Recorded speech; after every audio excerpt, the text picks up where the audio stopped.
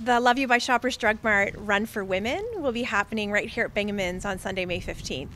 Well, it's a national event, so it's happening in 18 cities right across Canada, from St. John's, Newfoundland to Vancouver, British Columbia, and the Canadian Mental Health Association in Waterloo-Wellington is the local charitable partner for the local run here in Waterloo. It's a little surreal, to be honest, particularly as we've just come through the sixth wave of COVID. But we're gearing up for a really exciting and fun day.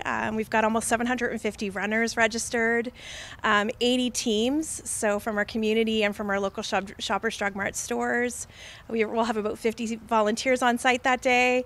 So I think that, when we come together, it's an event that's really needed. Mental health has been a topic throughout the pandemic. And there's lots of people in our community who are struggling with mental health, sometimes some of them for the very first time, and many accessing formal mental health supports for the first time.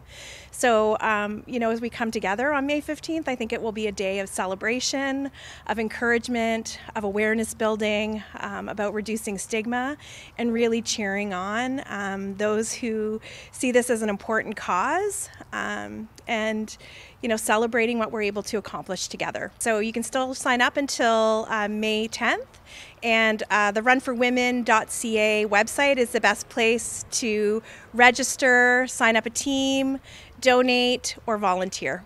So 100% of the funds that are raised through the local women's run here in Waterloo support CMHA Waterloo-Wellington.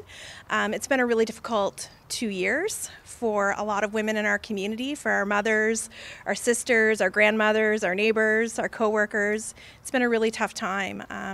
And the funds that are raised through the run this year will support women in crisis through our Here 24/7 and our Impact line, as well as our eating disorders programs and services, and women who are accessing our First Step program, which is for women who are experiencing first-time psychosis. So we are hoping to reach $55,000 in fundraising through the Run for Women, and you can donate right online through runforwomen.ca, and 100% of those funds raised will stay local in our community to support women right here.